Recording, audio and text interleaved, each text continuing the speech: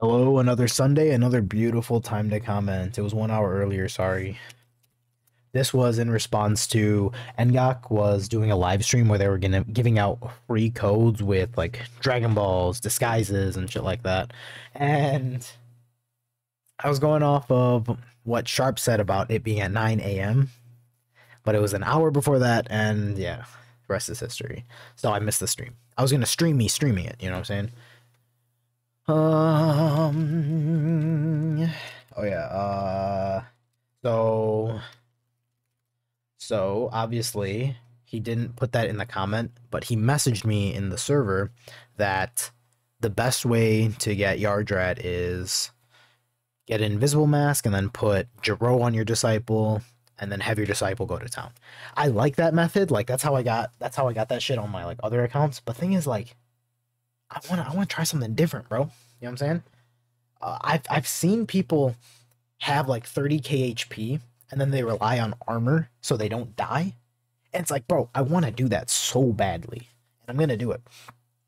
Scambaba still doing her thing since 2010, bro. Tell me about it, bro. Let's see. I agree with you and Sharp on this case. On that regard, I'm going to support the community by keeping my money in my wallet from now on. That is what we like to hear, brother. The problem players have with the company is that they operate only at a legal and economic level.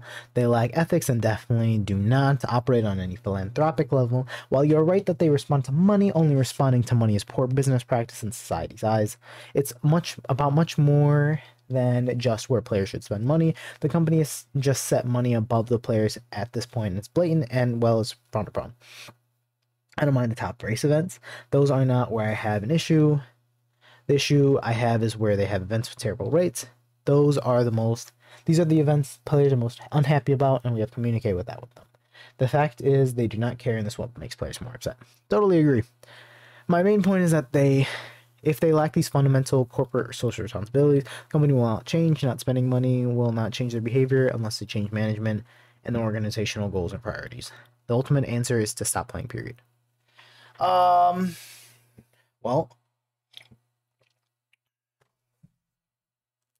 to that I say, they don't gain money by me playing, they gain my time, which is also equally as valuable.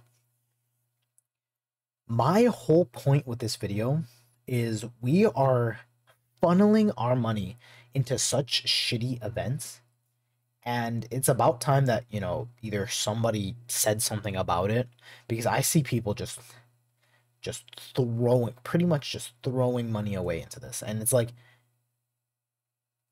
I've seen people say like, oh man, I wish I had the money to, you know, buy this, and then I see them spending money on this, and it's like, dude, if you just saved your money from this event, if you didn't spend this, but you would have been like a third of the way to that spending goal.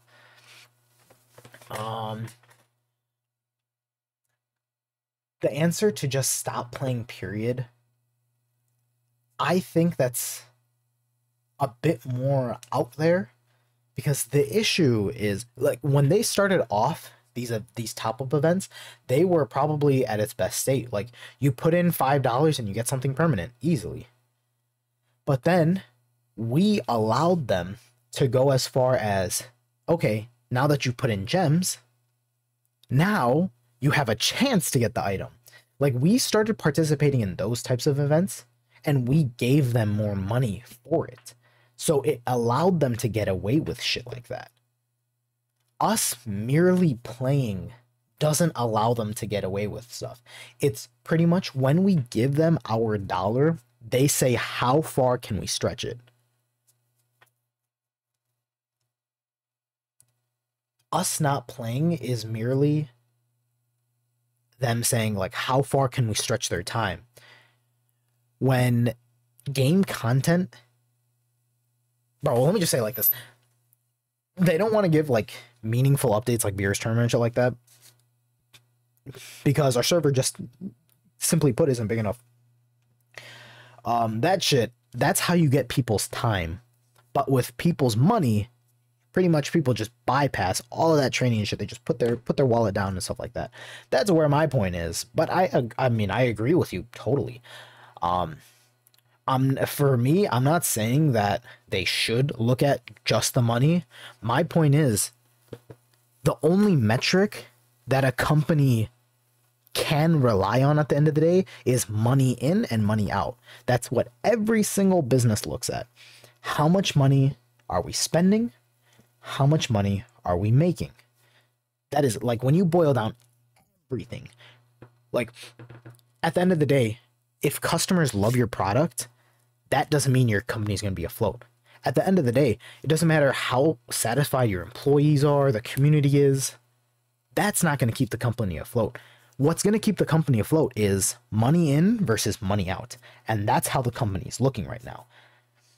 Everything else is a bonus. So player satisfaction, customer satisfaction, everything else is a bonus to them. If people like their shit, which they do not right now, nothing else matters because they still have that core concept of, okay, money's coming in, people like the game.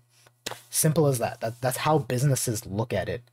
And obviously we can put ethics into it, but ethics is last, unfortunately. It's always going to be last on the totem pole. Let's see. The game literally only cares about ethics when it affects their bottom line. Like, if you... Oh, man. All right. Fuck. All right. Because if you look at the game, I've shown this numerous times. I probably should make, like, a dedicated video on it, though. I've shown this numerous times in live streams. They've ripped probably 60% of the textures. Now they actually do make their own, it looks like, which is pretty cool. But they've ripped almost, I want to say, at least half of the game's textures from a game called Dragon Ball Advanced Adventure. If ethics didn't matter to them when they were stealing a whole entire game, ethics is not going to matter to them now. Yeah, that's pretty much what I want to say.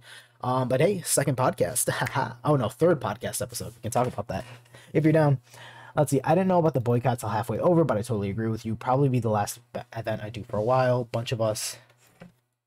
Yeah, here's hoping we get something good in the coming weeks.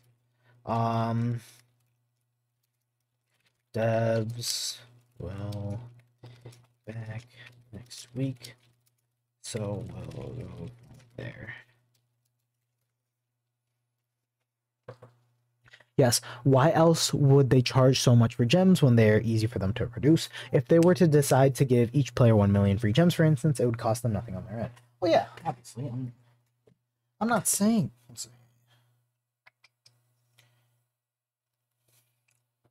Sorry, I'm trying to do not disturb. So, yeah, obviously, you put money to get gems. Like, cool. Obviously, should not be free. I think there should, like, you know, the game has to make money somehow, and gems is pretty much an instant means as it pertains to that. And in regards to charge so much for, I'm not gonna lie, bro. If you look at how gems used to cost before, it used to be $5 for 150 gems. Nowadays, we get $5. We get 650 gems for $5. You know what I'm saying? So it's like, I've never really complained about the gem output from money. I haven't topped up in a long ass time. I think the last time I topped up was when I made the top up tutorial. But in my opinion, I think the gem rate's right, like, nice. Like, it's pretty much how you spend it. Like, I can take 1,000 gems and, like, have that last throughout the entire year. You know what I'm saying? Let's see. Well, it would seem. Oh, well, let me reply. Well, it would seem based on the reactions to the Facebook post that there are at least a few thousand players across the Vietnam servers. As for World, it's hard to say, but it has been definitely more active in recent months. Yeah, so this game used to be one of the most popular games in Vietnam, in the Vietnamese servers. There was a Vietnamese player that joined up recently to, like, same, like, it's almost like the Vietnamese servers mirror ours in a way, because this person said exactly the things that we've been saying for the past decade. Like, game is boring, so many botters, and it's like, bro, you're in the Vietnamese server. Like, we fucking look at that shit as like high ground, honestly. Uh, and it's like there's so many problems across the board. It's not with just the world server. Obviously, I'd kill for Beer's tournament at this point, bro. Oh man. Red flag. Let's see. Black flag and go to town. I will never learn grammar. Okay. Oh, this doesn't account for the ones I've responded to. 6 a.m. Be sure to check your time zone. Oh, so yeah, that's where that came from. I fully agree with Earth's having tri-beam, maybe like a 10th skill. I can already envision, yeah, bro, I think about Earth's having tri-beam all the fucking time, but the thing is, tri-beam would be fucking wild. It would definitely have to be like a middle between Super Kame and Kamehameha. Especially if they do like Neo Tri-beam, because I think Neo Tri-beam is like spammable, right? I don't even know how that works. About Siri, oh my god. I remember, like, dude, so in the weekly comment reading, like, I kept thinking in the back of my mind who Syria Yo was. And somebody in Daydreamer said, yeah, this guy, he wore a King Kai mask. Like, I said, oh, the only thing I might have remembered from Syria Yo is he wore a King Kai mask all the time. And it's like, bro, I have the download on every single player from like the past like 20 years, man. Like even the people that dreamed about this game, bro, I fucking have the download about them.